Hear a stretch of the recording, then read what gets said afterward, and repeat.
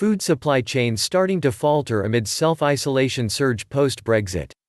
Food supply chains are starting to fail because of workers isolating over coronavirus contacts, an industry leader has warned as he criticized Boris Johnson's efforts to ease the pandemic. The meat industry trade body said it cannot rely on the Prime Minister's new exemption for some fully vaccinated critical workers because the bar has been set very, very high.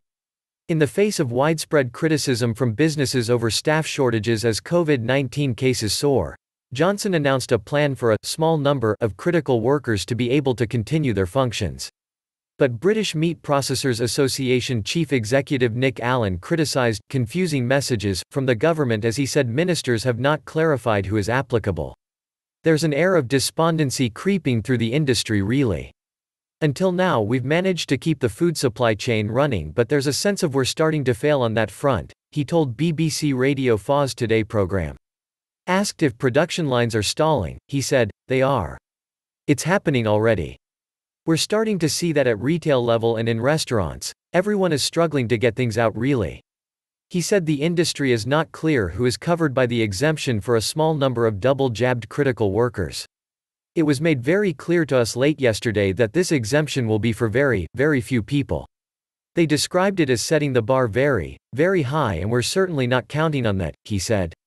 Pubs and shops have complained about having to close because of the number of people being pinged as contacts by the NHS COVID-19 app, while medics have also raised concerns. The latest figures show more than 500,000 people in England and Wales were asked to isolate by the NHS app in the week up to the 1st of July. Johnson resisted calls from businesses struggling to cope with reduced staffing levels by declining to introduce a more wide-reaching change to quarantine rules ahead of the 16th of August, when a testing regime will replace the requirement for fully vaccinated contacts to isolate. The Prime Minister argued self-isolation as one of the few shots we have got left in our locker, as he scrapped most remaining legal restrictions in England on so-called Freedom Day on Monday. He suggested an exemption would cover some in hospitals and care homes, or working in the supply of food, electricity and medicines, and transport, defense and borders.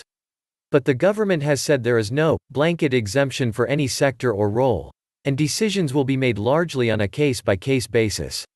Downing Street has declined to say how many people will be granted exemptions, but it is understood the figure is not expected to reach the high tens of thousands.